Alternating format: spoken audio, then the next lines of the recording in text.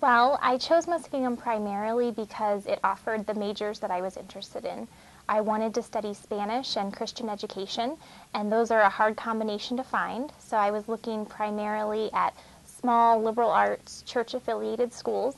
Muskingum was not too far from my hometown, so it was still easy to make it home for a visit, but it was just such a great feel. When I was on campus, I really got a comfortable, homey feel, and Muskingum also offered really generous financial aid that allowed me to, that made it possible for me to be a student.